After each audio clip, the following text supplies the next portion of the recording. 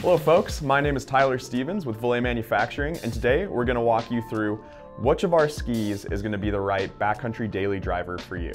Today we're going to be talking about the SuperCharger, the V6 in our V series, and last but not least, the Manti. Our reason for creating this video is because each of these three skis are quite similar in a lot of their characteristics and dimensions, but each ski kind of caters to a specific style of skier or snow condition. So we want to help you make the most informed decision you can when looking into our Voile ski lineup. That being said, first we're going to dive in to some of the key characteristics that go into a ski and dictate the differences in performance. And that's going to be the contact points, the taper, and the waist width, and how all of these play into ski performance and make each of these skis perform a little different from the other. The waist width is the amount of ski that you have directly underfoot and impacts the type of terrain or snow that the ski might thrive in. Then we have the contact points, which play into the length of ski that's actually touching the snow and the radius of your turns. The taper is the shape in the tip and the tail of the ski. The taper and camber combined is what gives you your contact points, and that ultimately determines your turning radius. So before we talk about what makes these skis different, let's first talk about what makes them similar and why you might be having a hard time deciding which ski is the right one for you. Now, first off, they are all lightweight, they are all backcountry and powder oriented, and all of these skis are a more directional build.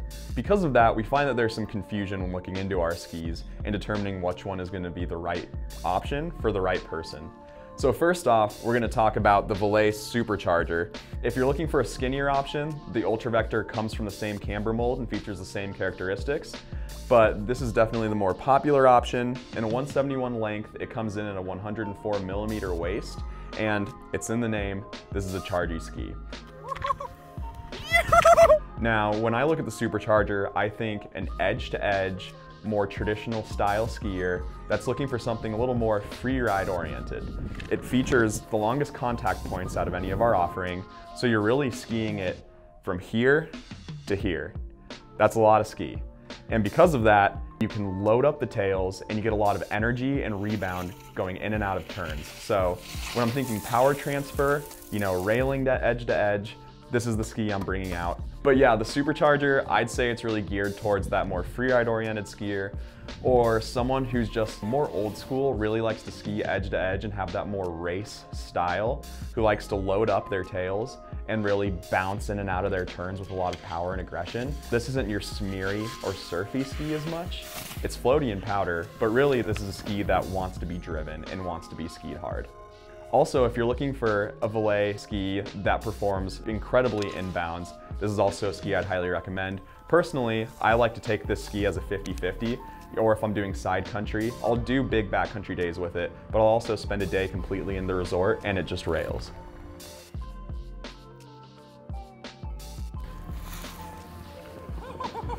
Yeah! Next up, we're going to dive in on the V6. Now the V6 features the same characteristics and shape as the V8, so if you're looking for a little bit of a wider option, that you might want to consider that ski as well. But for today, we're looking at the daily backcountry drivers, and here we have the 173 centimeter, 98 millimeter waisted V6. Now this ski, we'd call our all-around powder daily driver. If you're getting into or have been in backcountry skiing for the purpose of surfing powder, wiggling through the trees, and you're looking for something that's maneuverable and light and more surfy, this is probably the ski for you. The contact points on this ski are from roughly here to here, which is the shortest of our offerings. So pair that with the tip and tail taper, it has a real surfy and kind of smeary feeling. This ski is super intuitive, it almost does the skiing for you, and if you're getting into skiing or have been backcountry skiing for the purpose of skiing powder specifically, and you want something that's very maneuverable and pivoty in the trees, this is the ski for you.